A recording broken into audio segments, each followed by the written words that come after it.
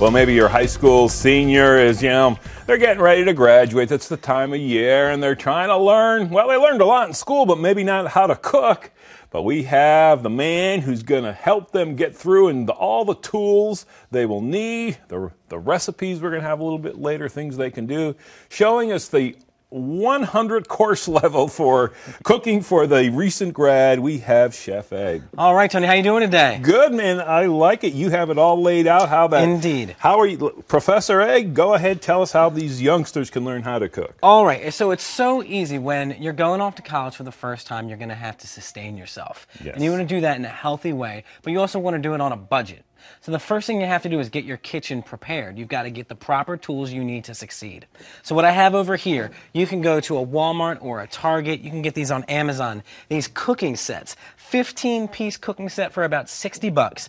You've got your pots, your pans, your cooking tools, everything you need to succeed. But if you want to step that up, you can go to a place like IKEA. You can also get these beautiful pans over here, and they're a little bit more expensive than these sets are, but they're going to be more sturdy, they're going to last longer, and they're going to give you a better finished product when you're cooking. Because the kids probably think, well, just get some, anything will do, but you want to let it last for maybe the 4 years Absolutely. College, right? Now, if you really want to get hardcore about it, and I know you like to get hardcore, you're going to send your kids off to school with one of these cast iron pans. Yikes. Because you can do anything in a cast iron pan.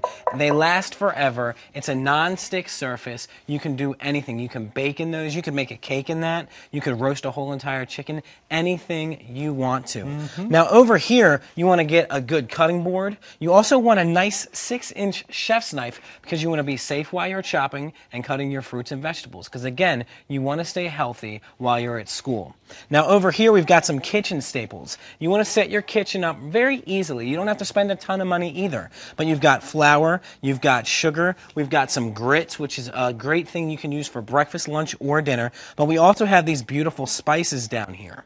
So you always want to get some good kosher salt. McCormick makes some, the seasoned salt. They make Old Bay. If you're going to send your kid off far away to school, you want them to bring a little bit of home with you. Oh, yeah. So some of that Old Bay is exactly what you need. But also, I want college kids to know they have to be healthy and they've got to have really great snacks. We've got bananas over here. And you can freeze bananas for smoothies. You can pop them in your backpack for a snack. Anything you need. You can have a banana and not go to the vending machine and get a candy bar or something like that. And I think the reality, too, is the kids have to realize it's not like going to McDonald's and Chick-fil-A every day. Stock the pantry, get the healthy foods, get the utensils, and they can really save money. Oh, yes. It's going to be costly enough with But college. also, it increases your social life. So if you're the guy at school cooking up the meal, people are going to gravitate towards you, and you're going to make more friends as well.